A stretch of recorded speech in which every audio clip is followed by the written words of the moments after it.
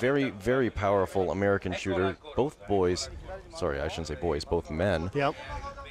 Very young. Brady born in 1988, whereas Mr. Kim was born in 1992. Should mention that Brady won his only encounter against the Korean. They've only met head-to-head once.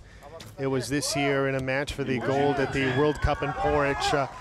Allison ended up winning that one 6-2. Allison, of course, ranked #1 in the world, and the World Cup champion from Edinburgh. Kim, ranked #2 in the world, won individual titles at the Asian Games in 2010, and currently is the team youth world champion. So this is a definite head-to-head matchup of gigantic proportions.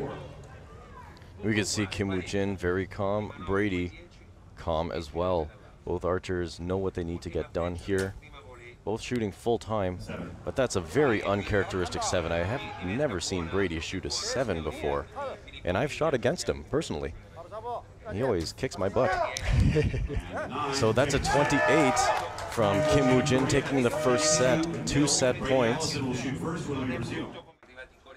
Brady's going to be shooting first on target #2 because he is the scoring archer in the deficit. Looks like a strong shot. That's a 10. Brady knowing how to do the shot. He's done it millions and, well, I'd say 100,000 times before. Probably not a million, but I wouldn't be surprised. Kim Woojin, again, pounding down the 10. We'll see how many 10s these guys can plug out versus the last semifinal. This could be very interesting if they get into a 10 clinic here. It's a little... There you go. I'm going to take my words back. Clearly, Brady knows how to pound the 10 ring. Kim Woojin shooting a 9, kind of opening the door for Brady. If Brady shoots a 10 here, he clinches this set, giving both archers 2 set points in total. 10 will win. That's a 10. He does just that. 10-10-10. Brady Allison gets himself back in this contest. Scores a perfect 30 on his 3 arrows and 2 set points each. Yeah, exactly. That last arrow for Mr. Kim was 10, sort of confirming that he's still pretty good.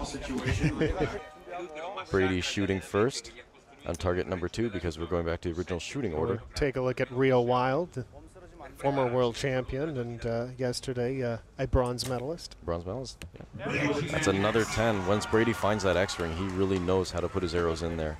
See if Kim Woojin can keep it up as well. I have no doubt that he can. That's dead center. He does exactly that. It's too bad there's no camera in the middle of the target like what we have at the Olympics. And in that case, he would have just shot the camera. A little bit of a weak shot for Brady. Kind of uncertain about it, and that's what the 9 came from. But he knows that the next arrow is going to be a 10.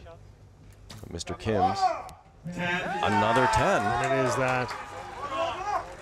So even if Brady shoots a 10, it's still, this door is still open for Mr. Kim. That's a 10.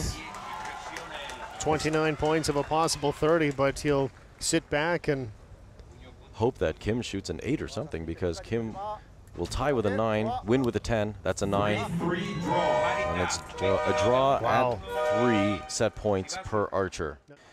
You know, saying here, I want the medal. No, I want the medal. No, I want the medal.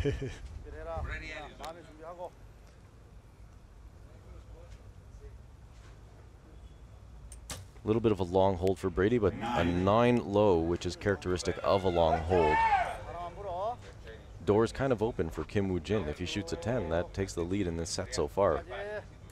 Looking like a good shot. That's a 10. And he does just that. Confident Kim.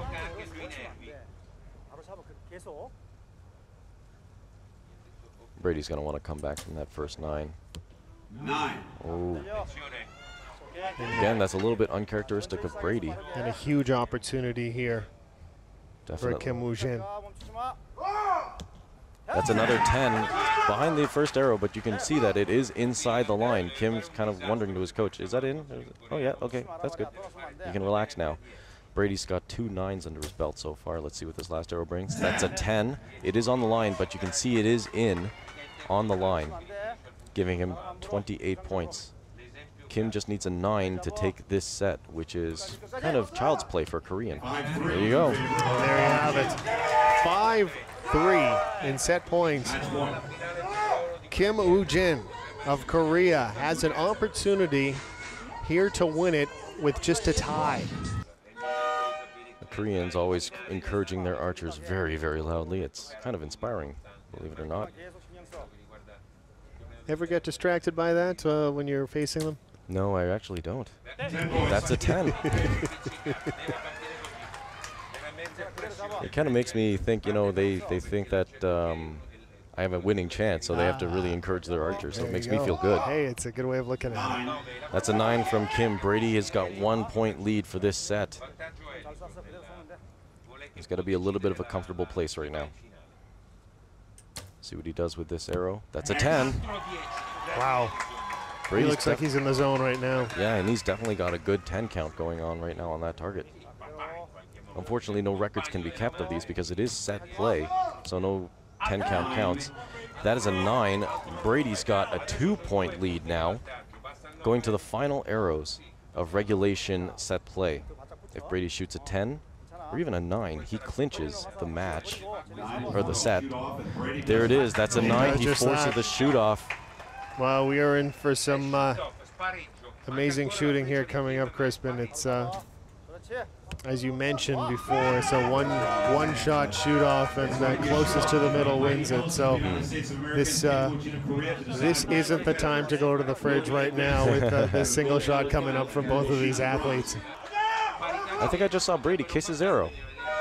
Sort of wishing a little bit of good luck. Let's see if that kiss definitely puts his arrow in the 10.